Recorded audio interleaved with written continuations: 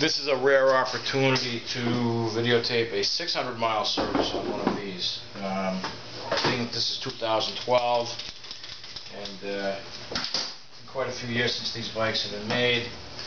There aren't many out there with low mileage. We have no service history on this bike whatsoever.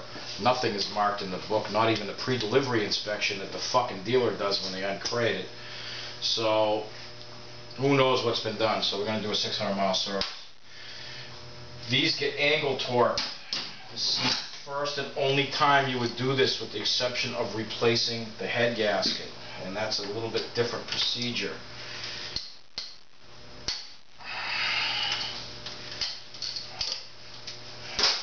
This one, this bolt gets torqued to retorqued to 40 Newton meters. So you're going to loosen it, retighten it, and that is done. We're going to bring our torque wrench back to 20 Newton meters. We're going to get my angle torque gauge. One of these, people freak out. What the fuck's a jumper cable for? Nothing but to hold this in place so you can set your dial indicator.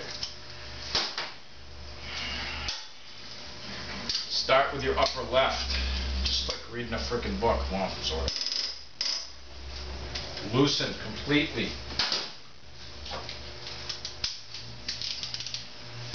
We now torque that one to 20 Newton meters. Now grab your angle torque gauge, put this onto here,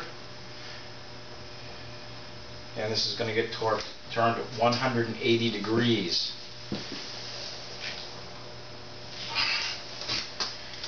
Pay attention. This procedure is easy to fuck up. You get distracted, you forget which ones are done.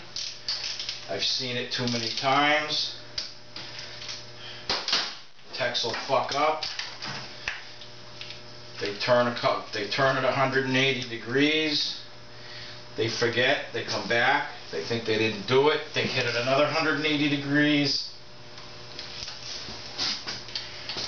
And the cylinder stud gets ripped out of the block. We had a 93 R1100 RS here recently that had that issue on both sides due to negligence from some former technician.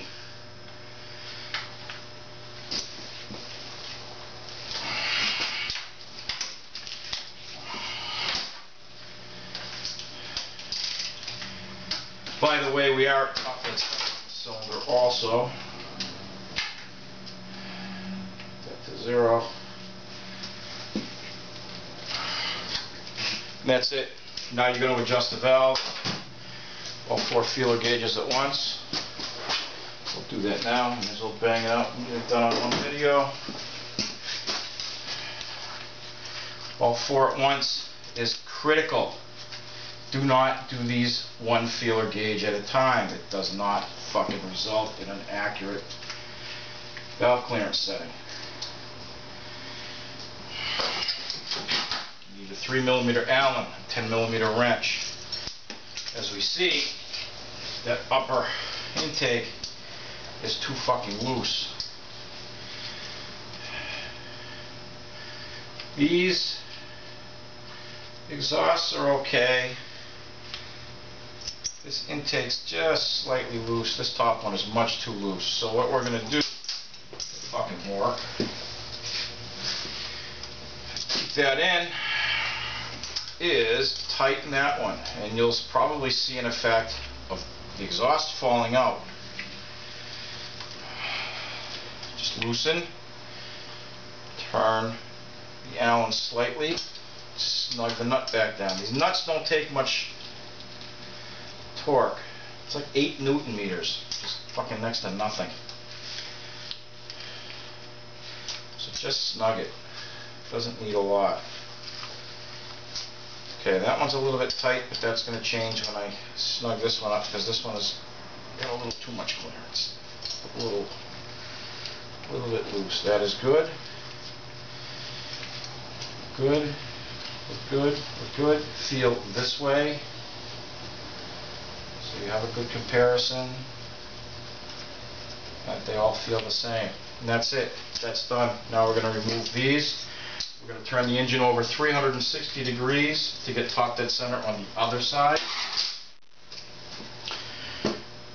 We will